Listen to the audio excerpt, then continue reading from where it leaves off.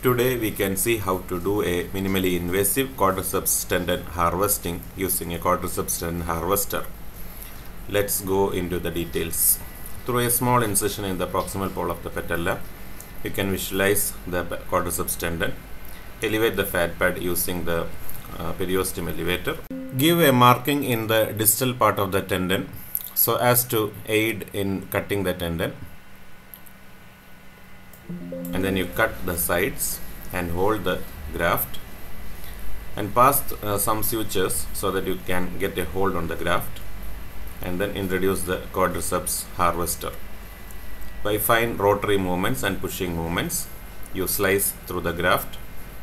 The inside view, you can see the apex of the graft, and so you can push the quadriceps harvester in the direction of the apex of the graft.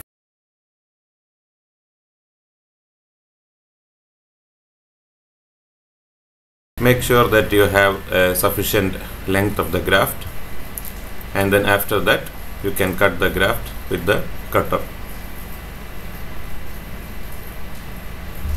So the graft is being harvested, it is taken out and is prepared. You get a very good graft. It is 7.5 centimeters. And again, in the inside view, you can see that the joint is not breached, but I usually prefer to close the gap between the ends of the tendon. I am using a shoulder lasso to take the bite and shuttle the sutures. So the sutures are being passed and the knots are being put, and it is cut using a knife. The second suture is coming in.